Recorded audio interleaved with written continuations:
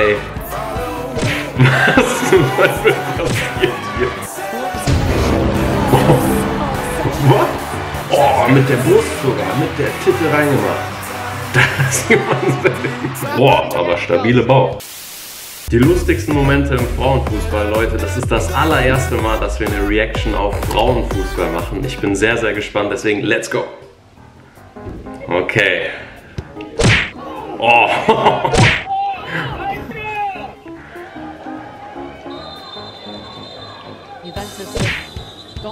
Ja, was ist das? Was passiert hier jetzt schon am Anfang?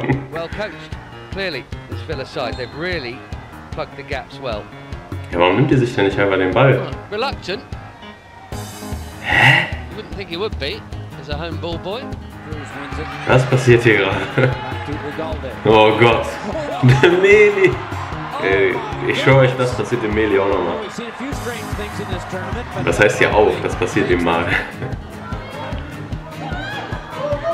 Das habe ich schon mal gesehen. Ey. Was zum Teufel passiert hier? Das ist so unglaublich. Deswegen verdient Frauenfußball noch viel mehr Aufmerksamkeit. Das ist viel witziger. Jetzt schaffe ich mal den Ball aufzuheben. Oh mein Gott. Eieiei. Aber was hatte sie vor?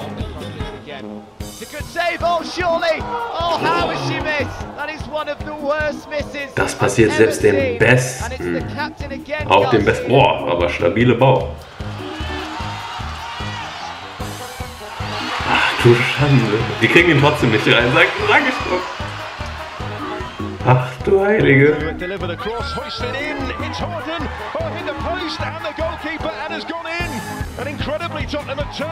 Krank. Krank. Wie viele Handspiele waren das denn? Das waren noch mehr als 2 Handspiele, oder nicht? Da muss ich direkt an den Pabli tun. Grüße gehen raus. Wo ist der Ball? Oh.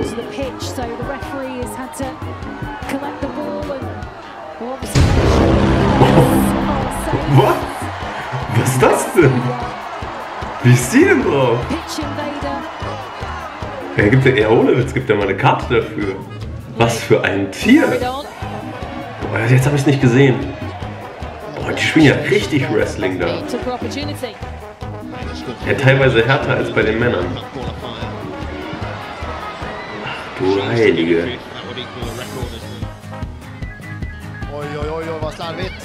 Die haut sich in den...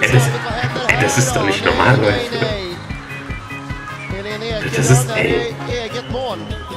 Alter.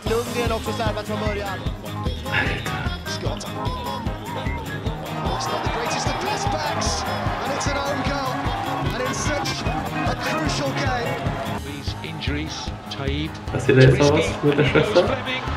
Oh, das Tor ist doch frei. Was ist das für eine Verteidigung aber auch? Ach du Schande. Weil die hat schon blaues Auge von den ganzen Prügeleien da. Ey. Da kannst du echt immer auch Fehler vom gegnerischen Team antizipieren. Die hauen sich doch den eh alle selber rein. Scheidsrechter weigert de voordeelregel toe te passen voor Oranje. Hä? Die sind irgendwie...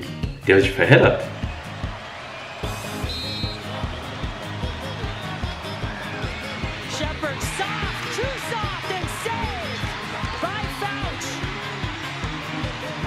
Okay, ich weiß jetzt nicht, ob es so lustig sein sollte. Das war einfach ein schlechter Elfer. Ach du Heilige! Was passiert denn hier, Alter?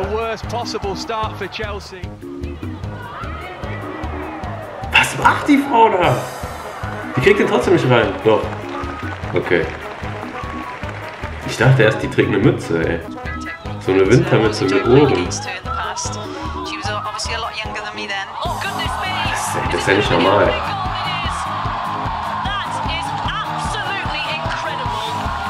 Krank. Ich weiß, wie die sich fühlen, ey. So fühlen wir uns mit Medi manchmal.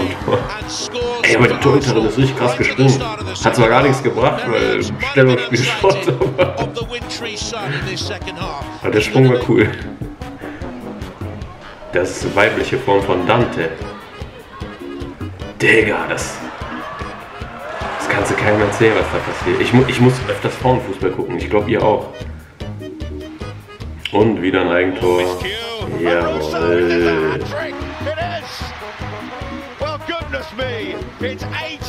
Wow, wie jung ist die? Aber safe nicht mal volljährig.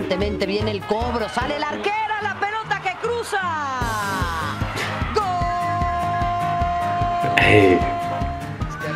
Ey.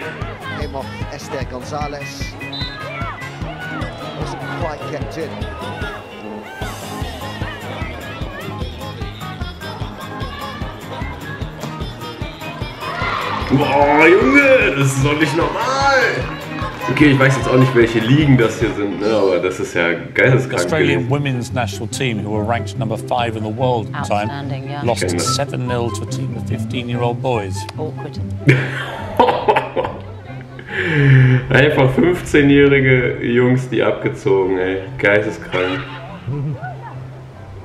Das Nationalteam der Frauen, ne? Warum da jetzt ein Papagei ist, verstehe ich auch nicht.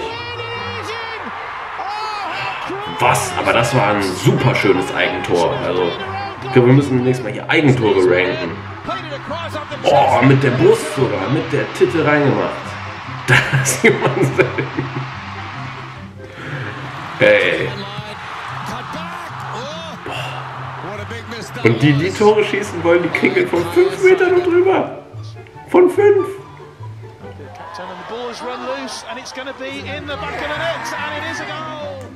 Der Münchnerinnen 8. Minute Tor. Oh, holst die da ihre eigene Spielerin so. Mit dem, was sie momentan am liebsten tut. Tore schießen. Schon zu diesem Zeitpunkt verdient. Ey, was macht die? Lauf doch zum Ball. Hä? Auch noch die Nummer 13, auch noch meine Nummer hier.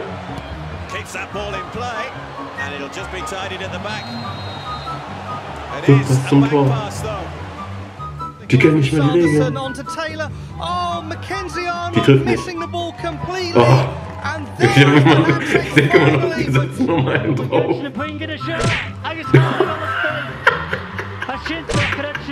Das war, hey, Puskas Ohr mit diesem schönen Kopfball. Ey, holy, was machen die? Ich komme nicht klar. Rote Karte.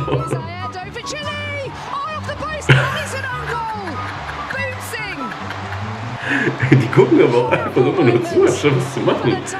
Ey, das wirft jetzt hier ein bisschen schlechtes Licht auf den Frauenfußball. Ich glaube, das ist nicht alles so schlecht. Also es ist auch einfach nur lustig und unterhaltsam, das zu gucken. Deswegen gucken wir das, glaube ich, auch in Zukunft öfters. Danke, ihr lieben Frauen.